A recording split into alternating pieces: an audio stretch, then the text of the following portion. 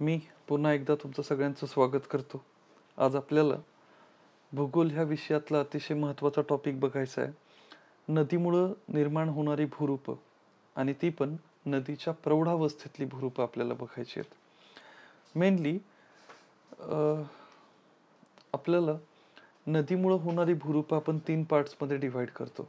पहिलं तरुणावस्थेत निर्माण होणारी भूरूपे, दुसरं प्रौढावस्थेत होणारी भूरूपे आणि तिसरं वृद्धावस्थेमध्ये निर्माण होणारी भूरूपे. ही तीनही भूरूपं आपल्याला लक्षात ठेवली पाहिजेत. कारण जसं मागच्या लेक्चरमध्ये मी सांगितलं की आपल्याला आजकाल राज्यसेवेच्या पूर्व परीक्षेमध्ये सुद्धा हा प्रश्न विचारायला सुरुवात केली आहे की कोणती भूरूपं कोणत्या अपक्षरण कारणामुळं निर्माण होतात. बरोबर. तर आपल्याला एक्झॅक्टली सगळ्या प्रकारची भूरूपं माहिती पाहिजेत की ती कोणत्या कारणामुळे निर्माण होतात. त्यामध्ये नदीमुळे होणारी भूरूपं असतील, हिमनदीमुळे निर्माण होणारी भूरूपं असतील, वाळवंटात वाऱ्यामुळे निर्माण होणारी भूरूपं असतील आणि सागरी किनाऱ्यावर सागरी लाटांमुळे निर्माण होणारी भूरूपे असतील. अशा पद्धतीनं आपल्याला ह्या सर्व प्रकारची भूरूपं माहिती असणं आवश्यक आहे. बरोबर. तर आपल्याला मॅच्युअर स्टेज ऑफ रिव्हर किंवा नदीची प्रौढावस्था ह्या अवस्थेबद्दल आता चर्चा करायची आहे. हॅलो झेबा, आय होप ते आत्ता जे व्हिडिओ मी आत्ता जो एक सेशन घेतला होता यूथ स्टेज ऑफ रिव्हरवर, तो होता ना सगळ्यांना व्हिजिबल? तो दिसलाय का सगळ्यांना व्हिडिओ? आवाज क्लिअर येतोय वगैरे असं काही? जर काही त्याच्यामध्ये असेल प्रॉब्लेम तर मला फक्त सांगा लगेच, म्हणजे मला त्याच्यावर काहीतरी करेक्शन्स करता येतील. तर आपण नदीची प्रौढावस्था बघूयात आता. नदीच्या प्रौढावस्थेमध्ये ओके, म्हणजे एव्हरीथिंग वॉज गुड.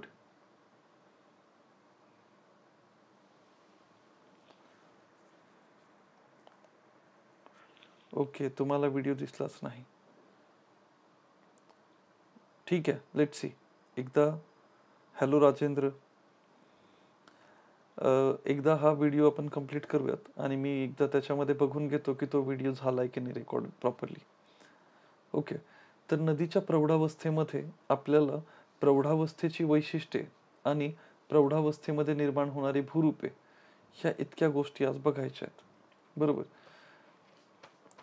प्रौढावस्थेची वैशिष्ट्ये एक्झॅक्टली काय काय आहेत? प्रौढ अवस्था किंवा मॅच्युअर स्टेज ऑफ रिव्हर, जेव्हा नदी पर्वत उतारावरून उतरते आणि खाली मैदानी प्रदेशात येते, तेव्हा नदी प्रौढ अवस्थेमध्ये आली किंवा मॅच्युअर स्टेजमध्ये आली असं म्हणलं जातं. आणि म्हणून नदी जशीच पर्वत उतारावरून मैदानी प्रदेशावर उतरेल आणि आता मात्र खूप जास्त तीव्र उतार असणार नाही, मंद मंद उतार असेल, अशा अवस्थेला आपण प्रौढ अवस्था असं म्हणतो. वैशिष्ट्ये काय आहेत? उतार मंद झाल्याने नदी पात्रातील पाण्याचा वेग कमी होतो. आपण तरुणावस्थेमध्ये म्हणलं होतं की इथं पाण्याचा वेग प्रचंड जास्त असेल, पण प्रौढावस्थेमध्ये मात्र उतार मंद झाल्यामुळं पाण्याचा वेग कमी कमी होतो. तरुणावस्थेमध्ये फक्त अपक्षरण आणि वहन ह्या दोनच गोष्टी दिसतात. अपक्षरण म्हणजे नदीच्या स्पीडमुळं, नदीच्या रस्त्यामध्ये जो कोणता खडक वगैरे येईल, नदी त्या खडकाचा पूर्ण भुगा करून टाकते. ह्याला आपण म्हणतो अपक्षरण. मोठ्या मोठ्या दगडांचा भुगा करून टाकणं. हा झालेला भुगा वाहून नेणं म्हणजे वहन. आणि जिथं उतार संपून जाईल किंवा नदीच्या पाण्याला काहीच वेग असणार नाही, त्या ठिकाणी हा सगळा भुगा जमा करणं म्हणजे निक्षेपण. तर अपक्षरण, वहन आणि निक्षेपण ह्या महत्त्वाच्या क्रिया नदीच्या प्रवाहात आढळतात. आणि प्रौढावस्थेमध्ये आपल्याला ह्या तीनही क्रिया आढळतात नदीच्या पात्रात. तर अपक्षरण, वहन आणि निक्षेपण या सर्व क्रिया आढळतात. ऊर्ध्व अपक्षरण आणि पार्श्व अपक्षरण यांची तीव्रता समान असते. ऊर्ध्व अपक्षरण म्हणजे उभ्या दिशेने पात्राला खोदत जाणं. नदीचं पाणी जेव्हा पात्रातून वाहतं प्रचंड वेगाने, तेव्हा नदीचं पाणी तळभागाला फोडत जातं. तळभागाला फोडत गेल्यामुळं नदीचं पात्र खोल खोल खोल खोल होत जातं. आणि म्हणून इथं आपण म्हणतोय ऊर्ध्व अपक्षरण असतं. ऊर्ध्व अपक्षरण असतं म्हणजे नदीचं पात्र खोल खोल होत जाईल. बरोबर. पार्श्व अपक्षरणामुळं नदी आपल्या दोन्ही बाजूंना खोदत जाते. दोन्ही बाजूंची झीज करत जाते, म्हणून नदीचं पात्र रुंद होत जातं. युवावस्थेमध्ये नदीची जी युवावस्था असते, तरुणावस्था, त्या अवस्थेत फक्त ऊर्ध्व अपक्षरण खूप जास्त प्रमाणात असेल, पार्श्व अपक्षरण जास्त असणार नाही. आणि म्हणून आपण म्हणतो की तरुणावस्थेमध्ये नदीचं पात्र खोल होत जातं, कारण फक्त ऊर्ध्व अपक्षरण आहे. पण प्रौढ अवस्थेमध्ये मात्र ऊर्ध्व अपक्षरण पण असेल आणि पार्श्व अपक्षरण पण असेल, आणि दोन्ही असल्यामुळं नदीचं पात्र खोल पण होत जाईल आणि रुंद पण होत जाईल. म्हणून प्रौढ अवस्थेमध्ये नदी पात्र रुंद पण होतं आणि खोल पण होतं. पण तरुणावस्थेमध्ये मात्र नदीचं पात्र फक्त खोल होतं, रुंद होत नाही. आता तुम्हाला ह्याच्यासाठी अजून एक गोष्ट लक्षात घेता येईल बघा. जेव्हा नदी पर्वतावरून उतरते, तेव्हा नदीचं पात्र बघा खूप एवढंसं असतं, एखाद्या ओढ्यासारखं. पण खोल खूप असते. खूप खोल असते. कारण ऊर्ध्व अपक्षरण खूप जास्त आहे. पण जसंच आपण गंगा नदीमध्ये जर गेलो, अलाहाबाद वगैरे ह्या ठिकाणी, उत्तर भारतीय मैदानी प्रदेशात, तर गंगा नदी अशी 1-1, 2-2 किलोमीटर आहे रुंदीला. बरोबर. पण त्या ठिकाणी खोली जास्त नाही वाढत. आणि म्हणून कारण तिथं ऊर्ध्व आणि पार्श्व दोन्ही अपक्षरण आहेत. ऊर्ध्व अपक्षरणामुळे पात्र खोल होत जाईल आणि पार्श्व अपक्षरणामुळे पात्र रुंद होत जाईल. बरोबर.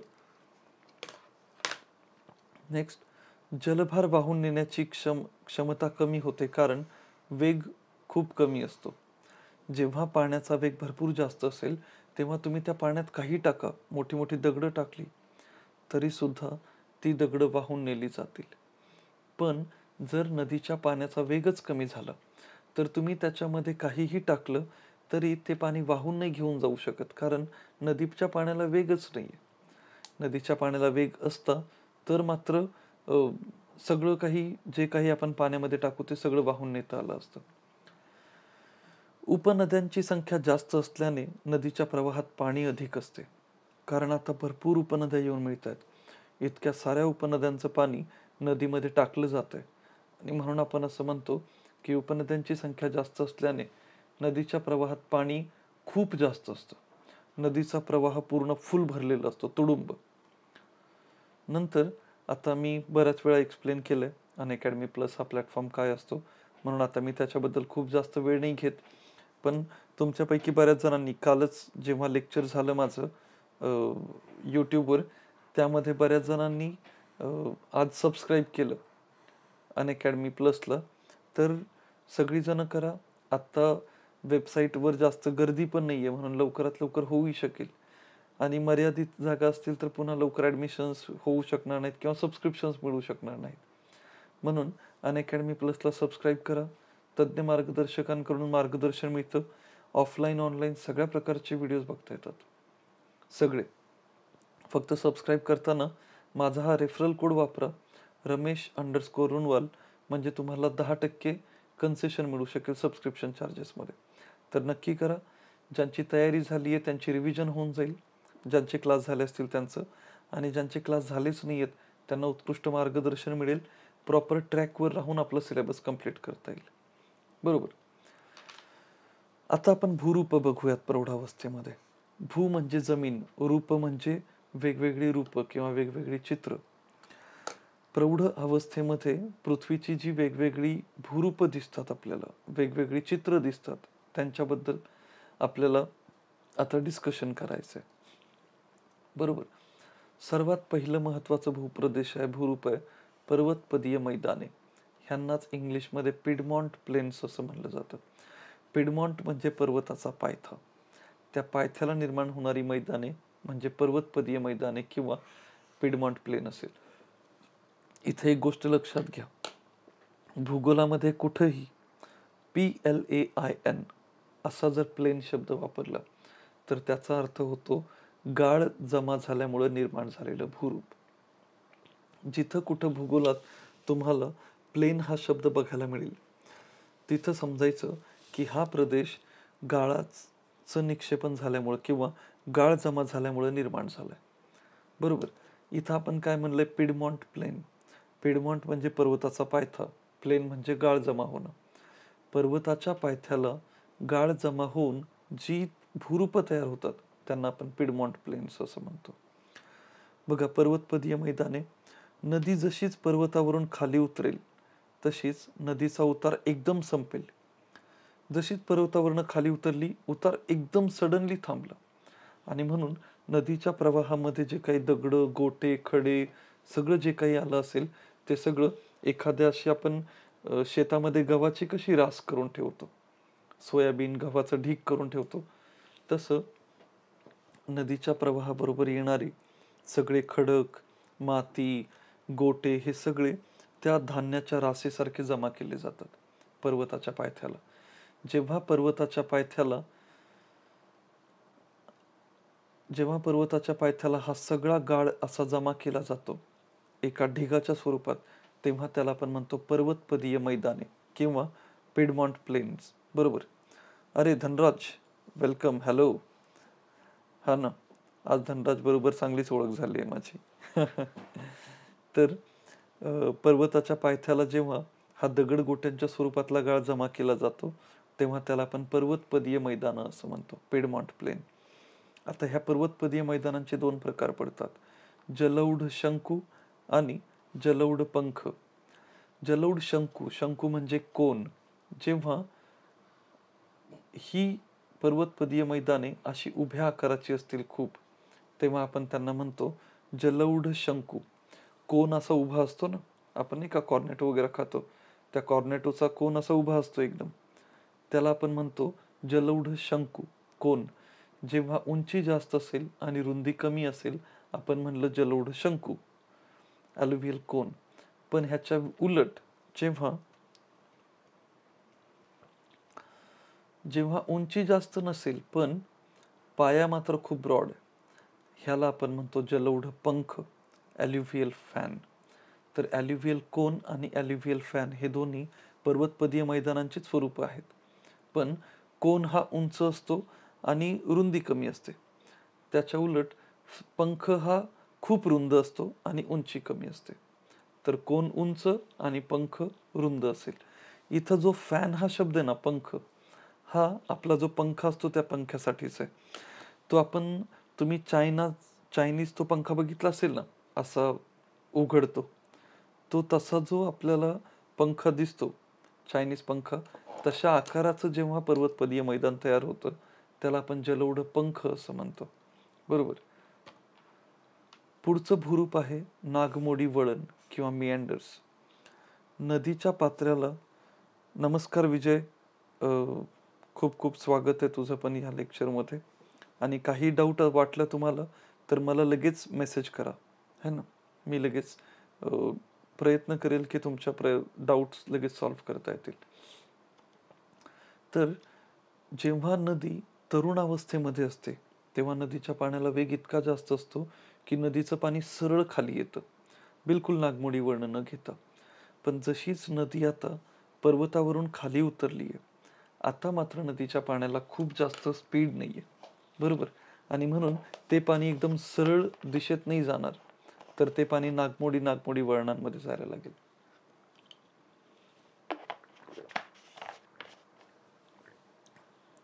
ह्यांनाच आपण नागमोडी वळणे किंवा मिएंडर्स असं म्हणतो. सुरुवातीला एकदम ही नागमोडी वळणे गोलाकार असतील, अशी जी आपण ह्या डायग्राम मध्ये दाखवतोय इथे. पण होईल असं की जेव्हा हे नदीचं पाणी वाहत येईल, ते नदीचं पाणी आदळेल इथे. इथं आदळल्यामुळं तिथं झीज होत जाईल. ही झीज झाल्यामुळं जो भुगा निर्माण झालाय, तो भुगा जमा होत जाईल इथे, आणि त्याच वेळी नदीच्या पाण्याचा आघात होऊन इथं झीज होत जाईल. पुन्हा पाणी इकडं आल्यावर इथं झीज होत जाईल, आणि जो काही झीज होऊन आलेलं मटेरियल आहे ते इथं जमा होत जाईल. आणि म्हणून फायनली जे गोल गोल नागमोडी वळणं होती, ती आता आपल्याला टोकदार नागमोडी वळणं झालेली दिसत आहेत, अशी. बरोबर. हॅलो अमोल, आपण भूगोल हा विषय घेतोय आज, नदीच्या प्रौढावस्थेतली भूरूपे. बरोबर.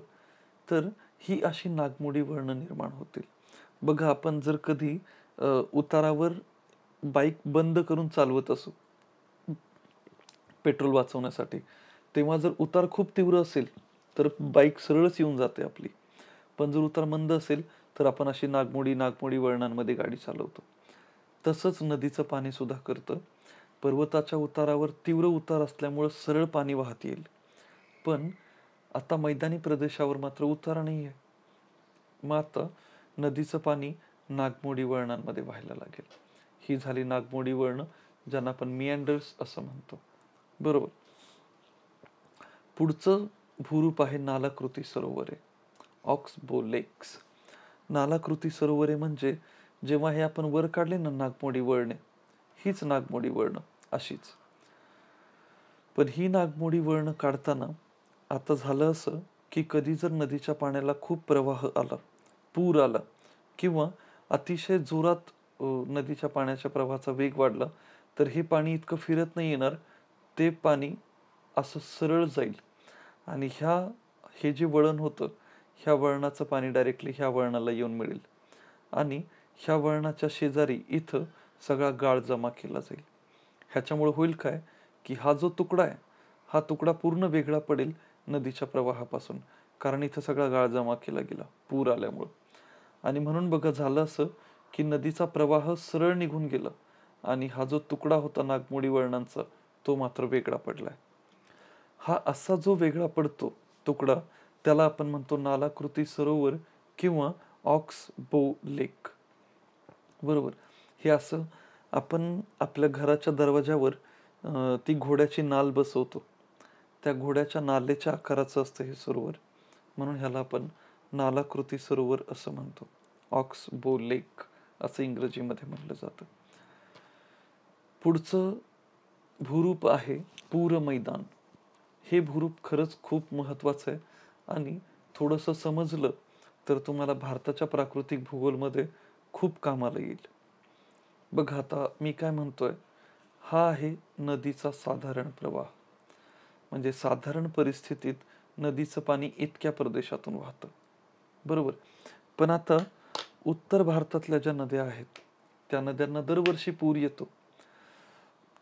कोसी, गंडक ह्या ज्या नद्या आहेत त्यांना.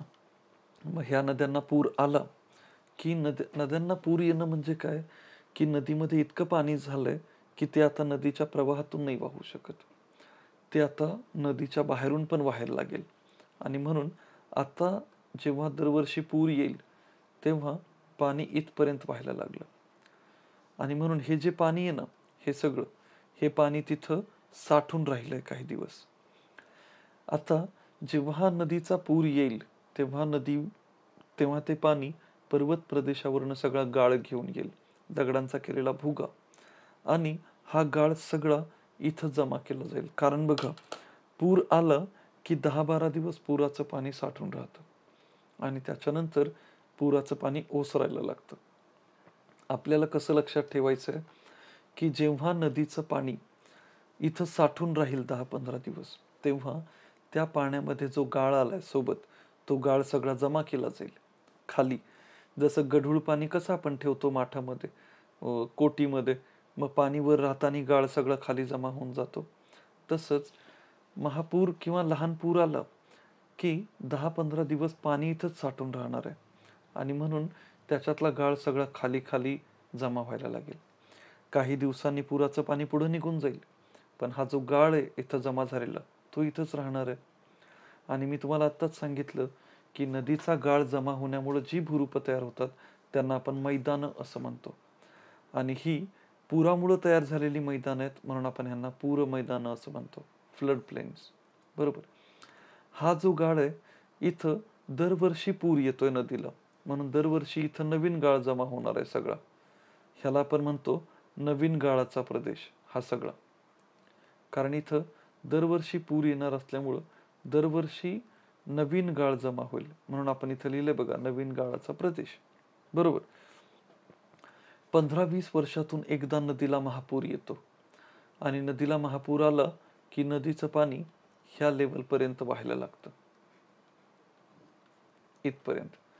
आणि इथं पण सेम, ते पाणी जोपर्यंत साठून राहील तोपर्यंत सगळा गाळ खाली जमा होईल, पुन्हा पाणी निघून जाईल आणि गाळ मात्र तसाच राहणार आहे. हा जो गाळ जमा झालाय हा झाला जुन्या गाळाचा प्रदेश. कारण तुम्ही कधी पण जर ह्या प्रदेशात अभ्यास करायला गेलात तर नदीच्या जवळचा जो गाळ आहे तो असा गाळ दिसतोय जो खूप नवीन आहे, कारण हा गाळ दरवर्षी जमा होतोय. पण हा जो दूरचा गाळ आहे नदीपात्रापासून दूरचा, हा गाळ मात्र जुना गाळ आहे, कारण हा 10-15 वर्षातून एकदा जमा होणार आहे. आणि म्हणून आपल्याला नवीन गाळाचा प्रदेश आणि जुन्या गाळाचा प्रदेश नदीच्या शेजारी आढळतात. नदीच्या किनाऱ्यांच्या जवळ असेल नवीन गाळाचा प्रदेश आणि किनाऱ्यापासून दूर असेल जुन्या गाळाचा प्रदेश, जो हा आहे पूर्ण. बरोबर. अशा पद्धतीने आपण नवीन गाळाचा प्रदेश आणि जुन्या गाळाचा प्रदेश ह्या गोष्टी पण बघितल्या. आता अगेन माझं एक टेलिग्राम चॅनल आहे. जर तुम्ही टेलिग्राम वर असाल तर जॉईन करून घ्या, फायदा होईल. रमेश रुणवाल डॅश इकॉनॉमिक्स या नावाने. प्लस माझा मेल आय डी पण इथं मी दिला आहे, rameshrunwal21@gmail.com. तर त्याच्यावरही तुम्ही मला कॉन्टॅक्ट करू शकता.